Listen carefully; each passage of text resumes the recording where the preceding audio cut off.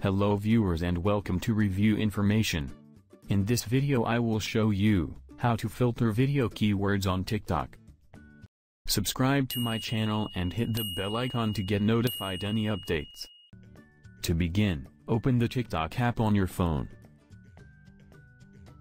Log into your TikTok account, if you haven't already. Now go to your profile from the bottom right corner. Then tap the three lines from the top right corner. From the pop-up menu, select Settings and Privacy. Under Content and Display, go to Content Preferences. Here you will see Filter Video Keywords. Tap on it.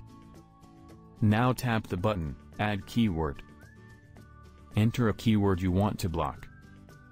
You can only filter a single word or hashtag at a time. You can also choose from where you want to filter this keyword. Then tap on Save from the top right corner.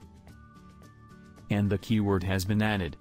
From now on, you won't see videos in your For You feed or following feeds that contain that word in the video's description or stickers.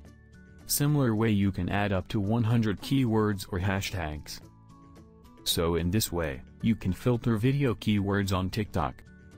Thank you for watching. Hope you guys enjoyed my video. Please subscribe my channel for more videos. Goodbye.